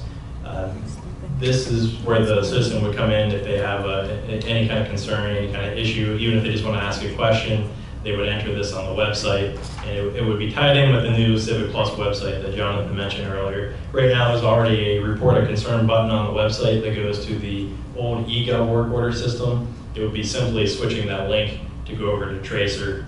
It would be seamless to anyone on the website. As Mike said earlier, we've been involved with helping staff do a lot of these different pieces. The resident requests, the website, this software system that we've been looking at. We really try to identify as many efficiencies as possible. We don't want to keep recommending different software systems. So we did a lot of head scratching, like how do we connect these dots in the most efficient way? And what we're recommending to you tonight, we believe, is the best way to bring it all together. It still involves some separate systems, but makes it much more efficient and streamlined. So there's also some benefits to be seen for emergency management. So Jonathan touched on the Notify Me functionality on the website, where the township can be pushing out notifications via email and text to residents, but in turn, Tracer can be used to receive information from the residents. An example of a disaster, say a flooding situation, residents could go online and fill out that service request to let the township know if they need assistance, if there's been damage, if township staff needs to go out and do an evaluation or an assessment. And collecting that kind of information can be very valuable, especially when there's a disaster that needs to be declared, and filing that information with FEMA so that you have the correct reporting and the cost so that you can demonstrate the fact that you need to declare an emergency. Also with emergency management, another benefit with this is making the GIS system and all of the data for work orders, permits, addresses, parcels, whatever you would choose, making all that available to emergency management personnel anywhere that they might be. So whether that's in the office or in a vehicle, if they have computer access, they'd be able to pull up the GIS system. They'd be able to look at addresses, parcels. If you want to make it accessible to them, they could pull up building plans, they could pull up permits, they could pull up work order history. Perhaps you have a citizen that's a frequent flyer, is constantly putting in work orders or complaints. You'd be able to kind of capture that so that they know what they're dealing with when they go into a building or they go to address a citizen. So there's a lot of opportunities there. That was something that came up in our discussion with the police department, is making sure that they have access to the GIS system, particularly the roads and the address parcel information. So that would all be accessible to them with that internet connection. So Public Works would be potentially a very big user of Tracer and see a lot of benefits. First, you would have the GIS integration. So you would be able to, they would have access to all the assets that are out in the field. The list that we went over earlier, they would be able to pull all those assets up in the field, whether that's catch basins, signs, traffic signals, whatever it might be, and see all the supporting documentation that goes with that, as well as tracking their work against that. So if there is a certain asset that perhaps is causing problems, the costs are running up, you'll be able to see that if you put in the necessary information every time you're doing work against that asset. In addition to that, they would also have mobile access so that they could take a device out in the field and use it to actually locate assets. So if they're looking for a manhole that perhaps is difficult to find, they can use the GPS technology in the device to get them close to the manhole. And there's also additional GPS devices that can be paired Bluetooth with an iPad or a tablet or a smartphone that could get them down to centimeter accuracy to find manholes or whatever the asset might be. So there's some different scenarios that we can work through as to what the right piece of technology is to take in the field. That's what I want to ask you. It makes more sense to use an iPad in that type of application. If Rich needs to take pictures of a certain area or something, it's always easier to use a bigger device. Yeah, I wouldn't recommend a phone. I would say some kind of tablet device.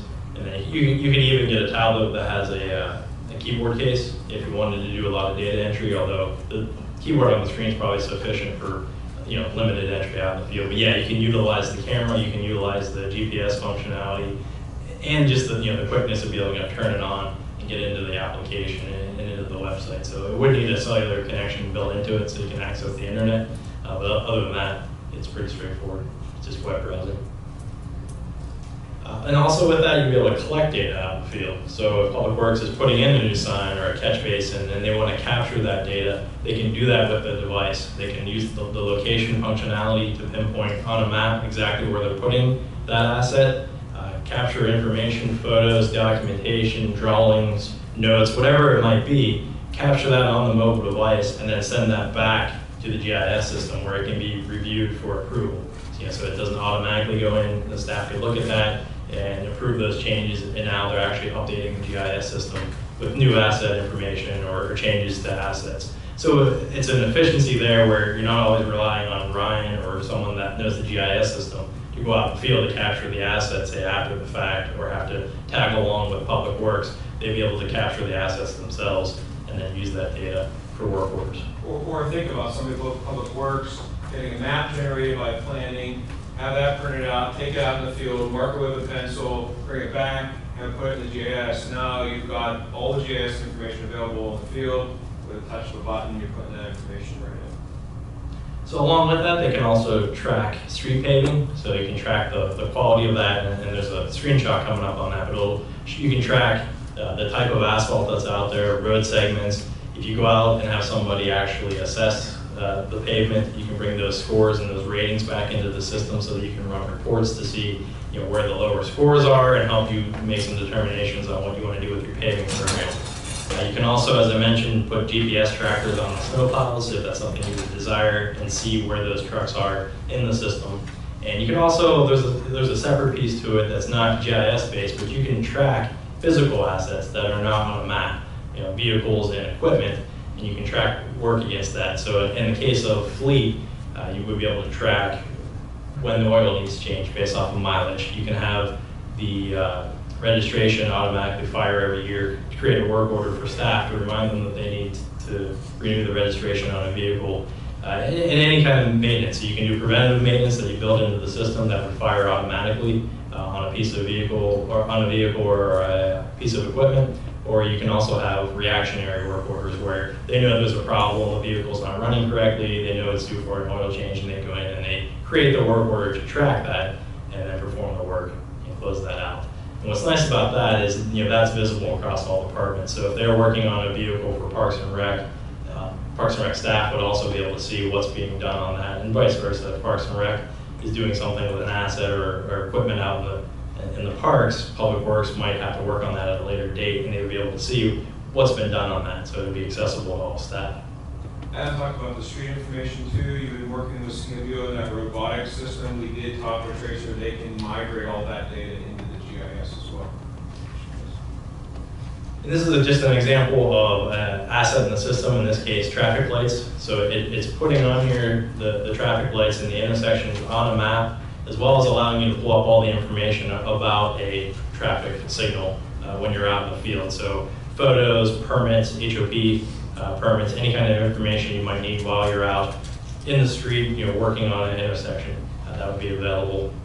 And then this is just another example of the paving that I mentioned, where it's tracking the type of pavement, and you can put the quality and the ratings in there as well.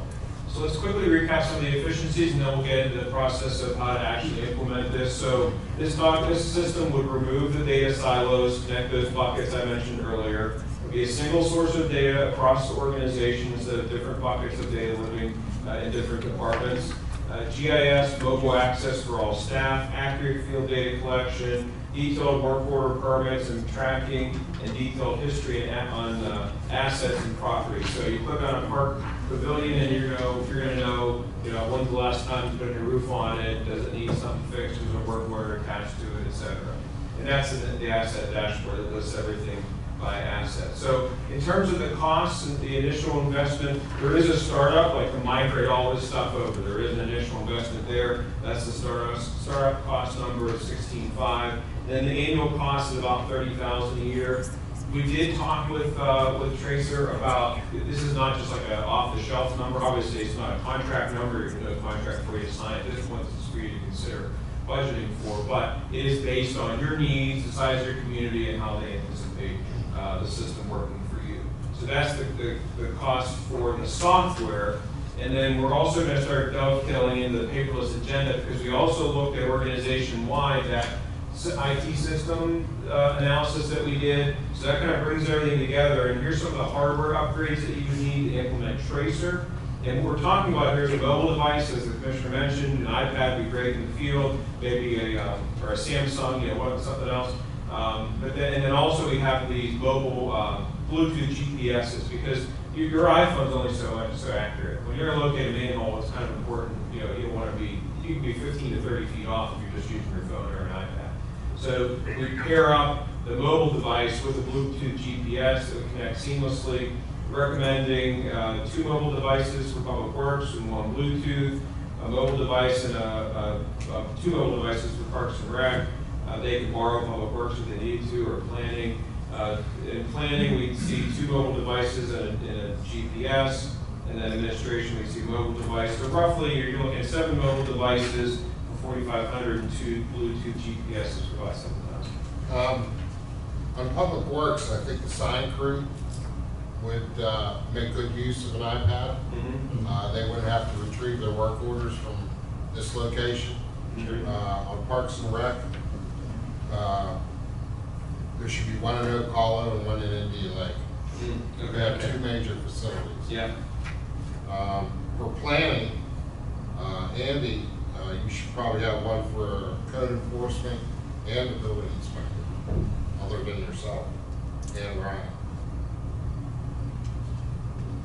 Okay, we can update that list.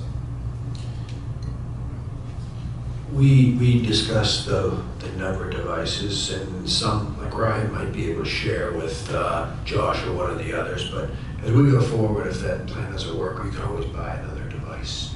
So it's, Josh should use a lot with the camera. yeah, we're just trying to put some numbers. So, I think the effort is, here's the cost, the total cost of what we need to do this software and hardware-wise. On the paperless meeting stuff that Jonathan talked about earlier, there's also, obviously, you need something to access that system. So for the commissioners, it'll be 7, it'll be about $5,500. And again, these are ballpark numbers. And then staff, they use the same ones that they use for Tracer. So the directors that come to the meetings would just bring their Tracer mobile device. And we also want to make sure we noted here to adopt the use policy, because it's important that the commissioners decide how those are to be used as devices for the commissioners. And from an open record standpoint, it's usually not a good idea to mix and match the personal stuff with township business. On the hardware upgrades to the overall IT system, the administration server needs to be replaced next year. That's about $50,000. There are several PCs that need to be replaced within the next 2 years. That's a little over $40,000. And the police department needs to upgrade its server and PCs a couple of years out in the $44,000 range. So your next steps for consideration are to consider budgeting for next year for Tracer, consider budgeting for the mobile devices and the GPS devices, consider the devices for yourselves for the paperless agendas, and then the server replacement that is coming next year, or needed next year. That's a ton of information. If you have any questions, I'm happy to answer them. Well, I just want to add, it was a little lengthy, and I realize that, but it takes a lot of grasp on this, and I felt as though you had to see the benefit side, and we had to spend some time on that. You can see it was designed to, what can we do now? What will we be able to do that we can't do now? How is it more efficient? Is it worth the cost? So I think you see the cost there. I know we were hoping for something a little less than that, but then I saw what some of the other programs were, and it really goes up from there. But this was the one that really, the only thing that fit into what we were trying to do. You know, if there's some options. We can put this in a budget. You can contemplate it a little bit. You can ponder it. I don't think you should try to make a decision tonight. Maybe you know already whether you're for or against something like this, but they can come back. You can do your own research. You can slow walk it. Maybe it's something we do 6 months or a year down the road. But I would suggest maybe we put this in the budget if you seem to be in favor of it, and then at that time we can discuss it some more. And then if you want, before we purchase it, we could even have some more discussion. That would be a way to. I didn't want you to feel like you felt like you needed to make a decision tonight. This was really to present the study to you and what the recommendations were. So. I'm okay, Mike, if you want to go ahead and put that forward, just put it in the budget for next year, and then we can discuss it during that time. I'm okay with that too. Okay with that. Yeah, I got a couple questions.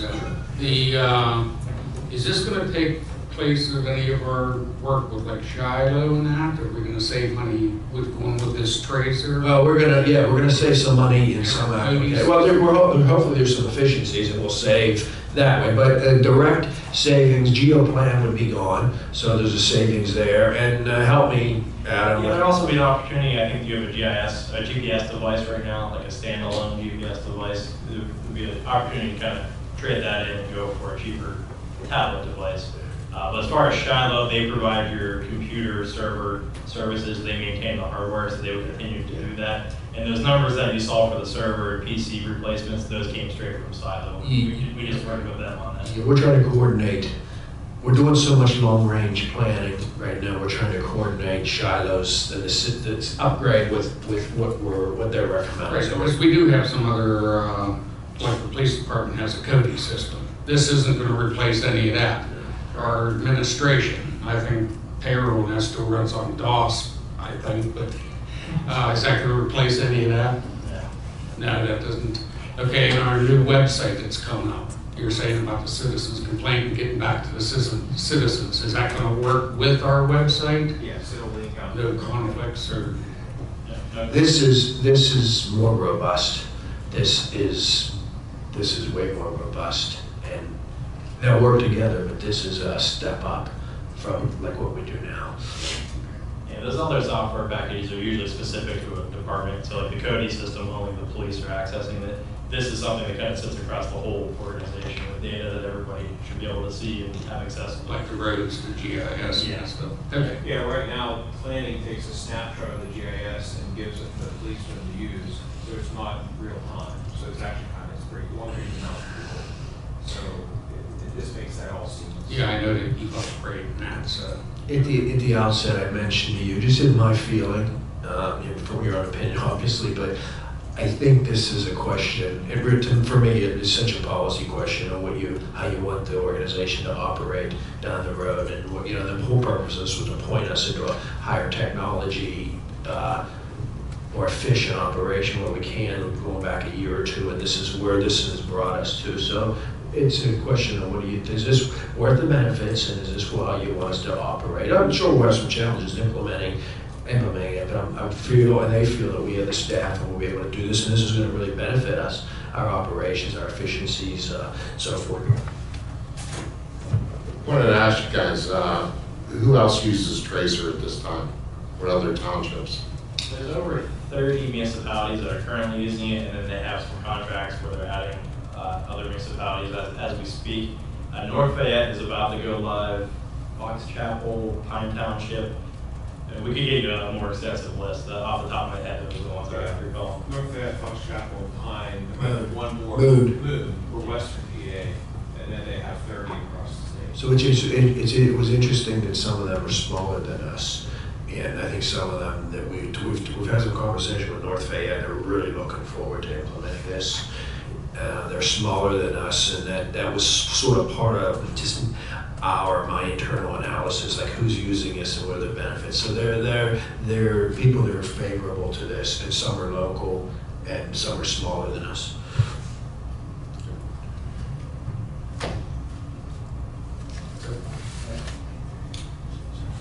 Thank you, Mike, tonight. Thank you.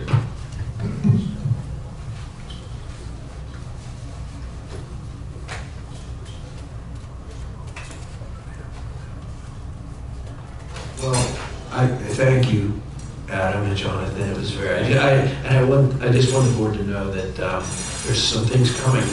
Next week, we're going to talk about some of the findings of the comp plan work that we've been doing.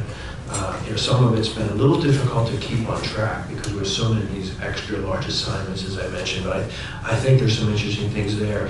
And we're also going to have, I think we're going to try to have Ryan come in and do a little presentation on the robotics road piece. That might wait till September, but all that's in the works. So the goal was to bring all this together at the end of the year as we work into budgeting so that we, it's a logical process.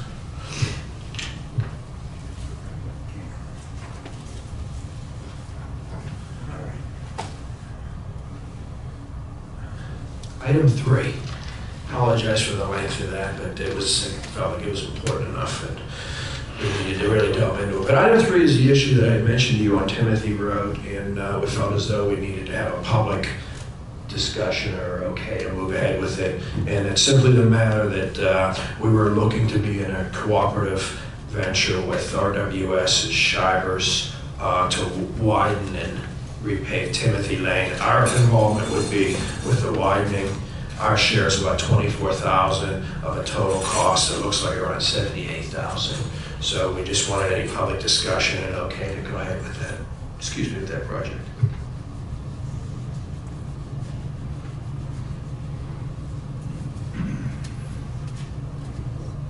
Okay.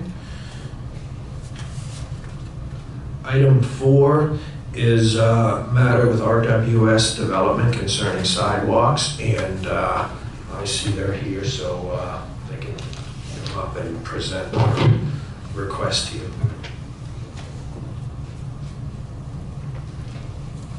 Bob Schuster, RWS Development, 8958 Hill Drive. I want to mention one thing about this Timothy Road up there. When we did that agreement with them to haul the fill up there, they told us, and they put it in writing in the contract with us, that they would repair that road or anything else that was wrong with it.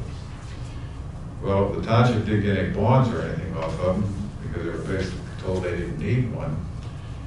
So the only thing we can go on is that contract that we have with them.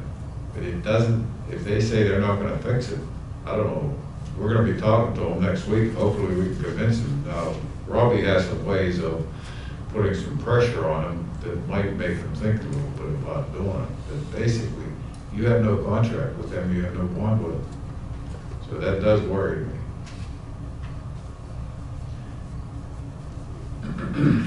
I'm sure that Robbie can let you know what goes on Monday or Tuesday after the meeting. So, but he's fighting like hell to get us a road over there, just like you are. I guess you were gonna widen it 4 feet?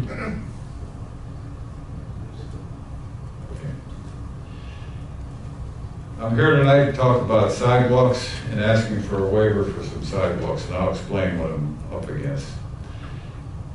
Approximately 2 weeks ago, I was informed by Tom McGuire that we could no longer get a home occupancy permit for any buildings that we closed on a sidewalk community if the sidewalks weren't put in there. So what that means that we can't put sidewalks in for 5 or 6 months out of the year, so I guess we can't close any houses for 5 or 6 months out of the year. If there was a way that this can be worked out, I'd probably think differently about this. But I've talked to 3 of the banks that do the majority of our lending, and they want an occupancy permit, not a temporary one. And then there was some discussion about bonds. These individuals aren't capable of getting a bond. Just imagine yourself going out and trying to get a bond for $10,000 to $15,000. I mean, they're fighting hard enough to get the money to build a house, let alone get a bond. So that does concern me.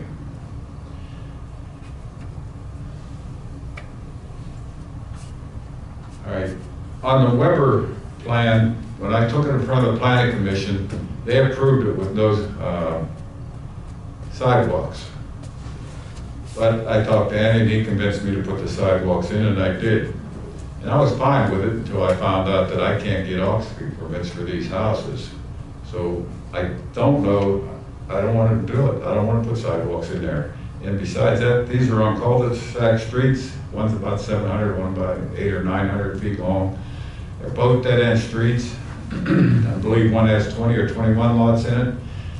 The other one has 28 lots of, these are probably going to be older people, adult community, basically, as we've done up at Buena Vista.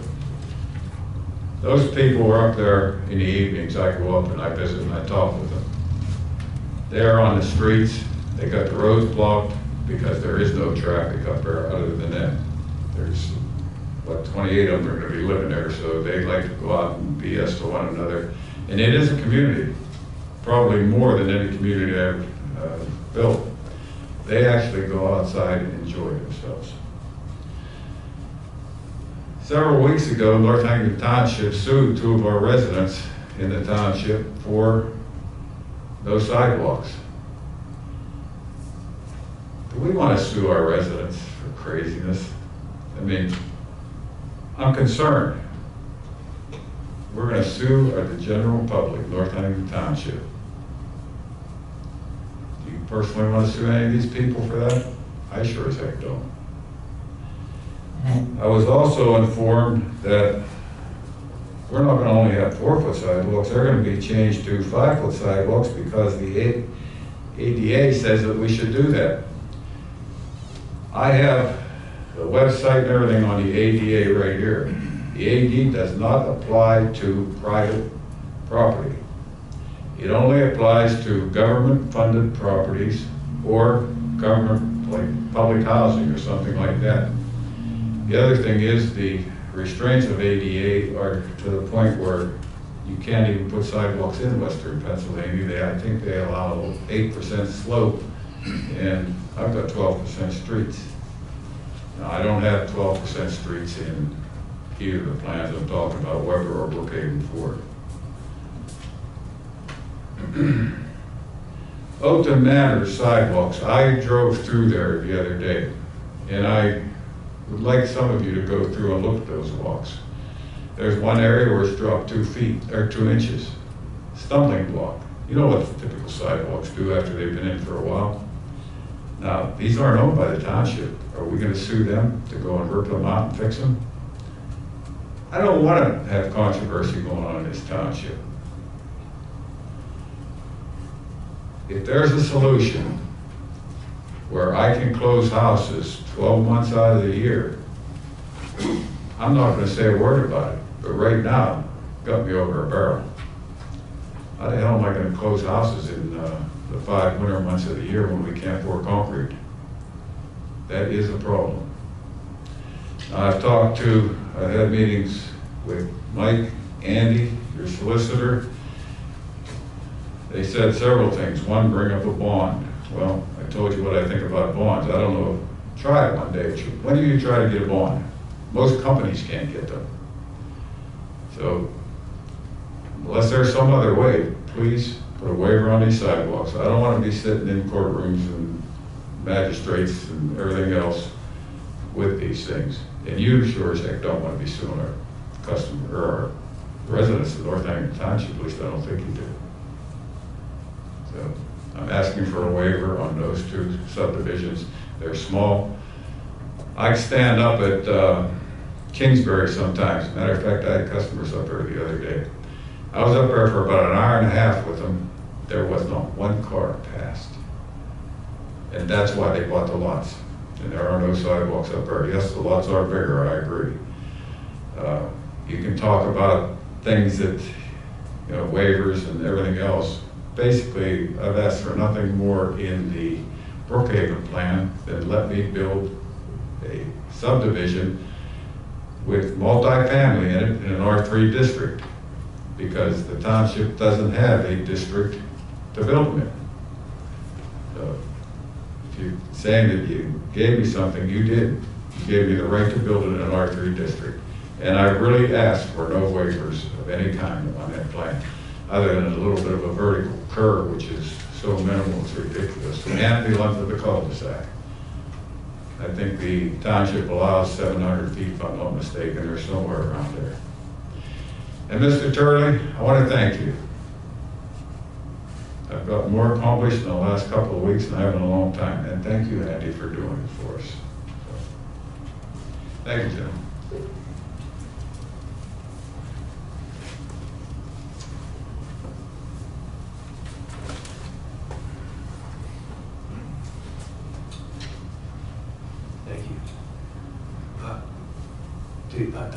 Do you want to discuss the sidewalk request?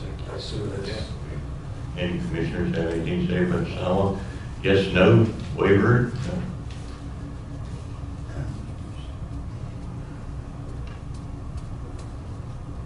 No. Well, one question I get for a solicitor, I guess, is there a problem with these people getting occupancy permits? Well, what Bob is explaining is that the bank is not going to accept it. Here's our solution, at least it has been our solution. Our solution has been to say, well, okay, Mr. Homebuilder, if you are going to put a sidewalk in the spring, we'll issue you a temporary occupancy permit. I think Bob has set forth that, and I can understand why a bank wouldn't want to accept a temporary occupancy permit, because if you do that, and now you've done the loan, and now for whatever reason, you don't put in the sidewalk afterwards, we could revoke the occupancy permit, which would put the loan in jeopardy. So the bank's not going to probably lend money. I don't know it for a fact, but it certainly makes sense to me, based upon a temporary occupancy permit. So that concern is legitimate. The question is there a way to get committed that a sidewalk would be put in, issue a permanent occupancy permit, and what if the builder doesn't put it in? Well, as Bob suggested, what we suggested was, okay, we'll post a bond so that in the event you fail to put the sidewalk in the spring or wherever, the summertime, then we would have the money to put it in ourselves. That certainly makes sense too.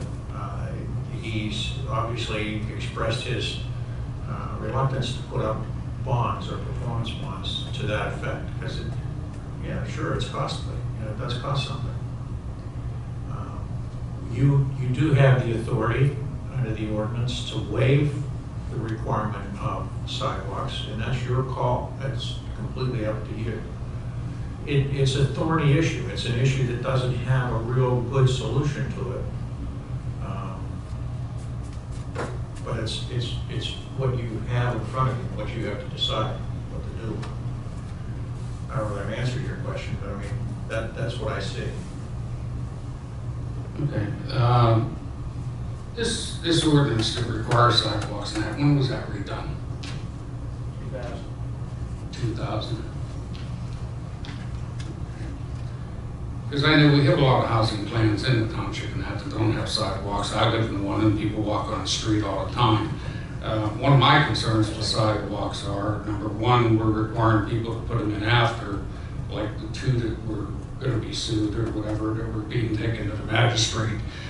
And I know there is some requirements as far as type of materials and that, but I mean, if everybody's putting in their own sidewalk instead of the developer all at one time, is it going to look like a hodgepodge of cement all through the development? You know, it was like a quote effect. Number two is after they've been there for so long, I mean, you know, and I'm not using McKeesport or any of those other places, but go look at some of the sidewalks in Pittsburgh and that. You know, I assume the resident is responsible to take care of the sidewalks, correct? Correct. And they would have to replace them if they got deteriorated. And like Bob said, if one would raise or one would fall, liability-wise, would they be liable for the people driven? Don't sue people for that. Okay. Yes, they're going to be liable. All right. So, I mean, as an overall thing, I mean, I know it's in our ordinance and that, but I'm not a real proponent of sidewalks. Let me just say this, Having to shovel them and everything else. I'll volunteer this. In the community that I represent in Monroeville, they waive sidewalks almost every month, the requirement, because it's a great idea. I mean, I think from a planning standpoint, and if I was a planner, I think sidewalks are aesthetically pleasing. If they're put in properly, they serve a purpose. But they take up a lot of land. They are impervious so that you get more runoff. They create, people don't use them like they used to 20, 30, 40, 50 years ago. It's just not that kind of market anymore in these rural areas. I mean, we're not in downtown Pittsburgh. I saw that the town, the council there waiving them on an individual basis. One tract, one person, somebody here, somebody there. And yes, that what happens is, what happens is you've got these little areas of sidewalks, and now there's no sidewalk, and it really looks checkerboard. But that's what that council did, and they exercised the waiver on a regular basis. Yeah, you brought up a good point as far as runoff. I mean, I'm getting phone call after phone call with these storms because people are putting in cement driveways instead of the stone driveways, and, you know, big patios, and all the water's running off of it on other people's property. And, you know, now we're adding out all the sidewalks too, instead of the vegetation to take out the moisture. All right. It's everybody's pleasure.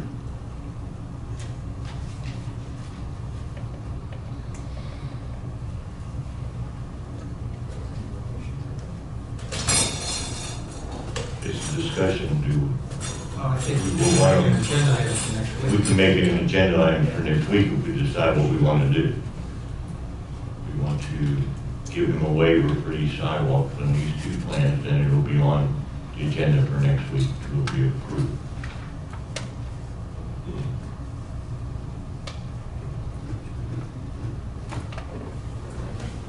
Speak up. You need to speak up so it gets on,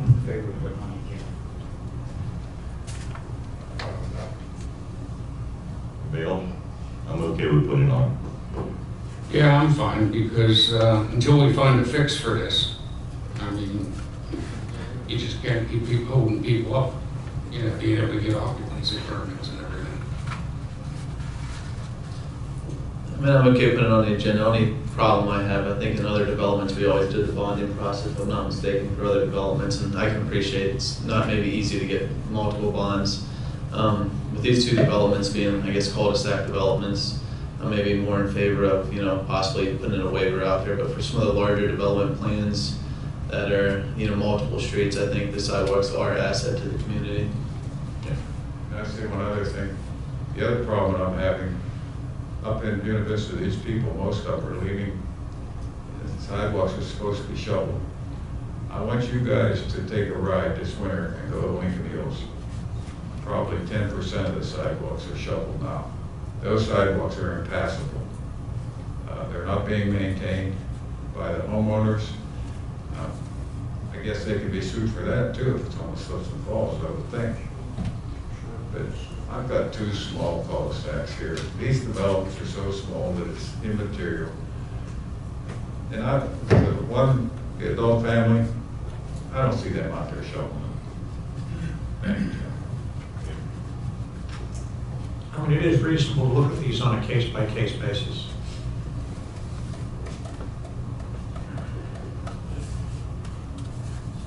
For work session topics. Next item on the agenda is planning and engineering copies. Mr. Blinken. There are two items regarding Harrison Auto Sales. I'm going to combine those into one. There's a boundary line revision to accommodate a proposed service building to service shop cars that are there. The building is shown here on the wall in blue. It's an 8,100 160 square foot building. It sits up on top of the hill between Route 30 and Post Street. I was kind of surprised when I got up there to see how level it was. You don't really ever see that unless you get up on top of that hill. But Mr. Harrison would like this building to be part of the parcel in the rear that fronts on Post Street. There is a dwelling on that parcel now, although it is owned commercial. His thought is that somewhere down the road, he may want to split up the car lot from the building, and this gives him the opportunity to do that. It would be accessed by way of an easement through the dealership coming in from Route 30. Stormwater management is proposed on site. The only condition on this approval coming out of the Planning Commission is that it is submitted to the Westmoreland Conservation District. They have it under review right now, and we're awaiting their approval of the erosion and sedimentation control plan and the stormwater management plan.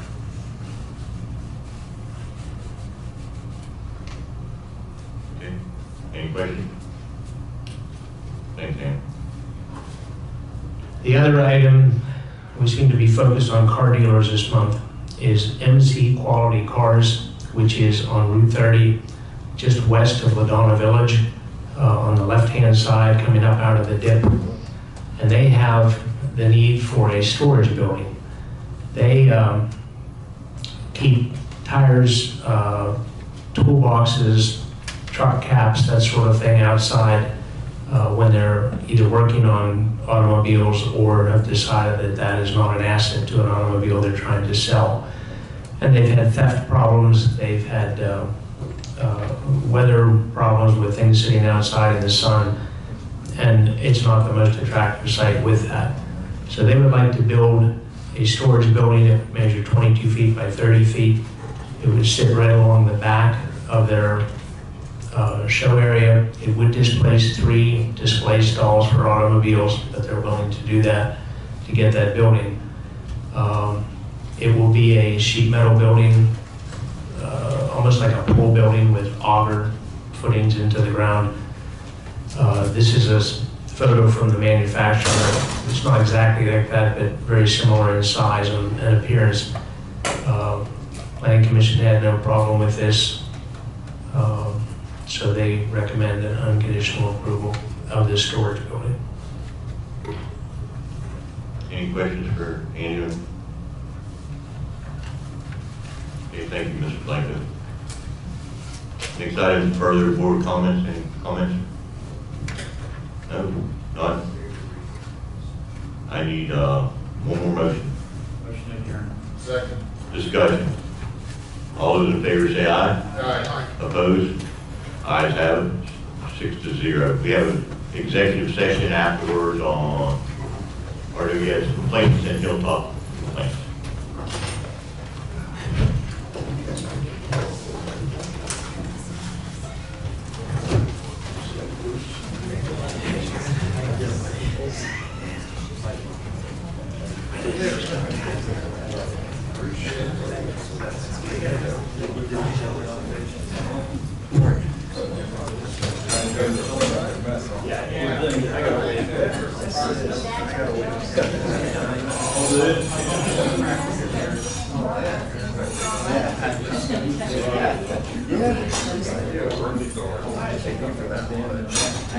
You never know.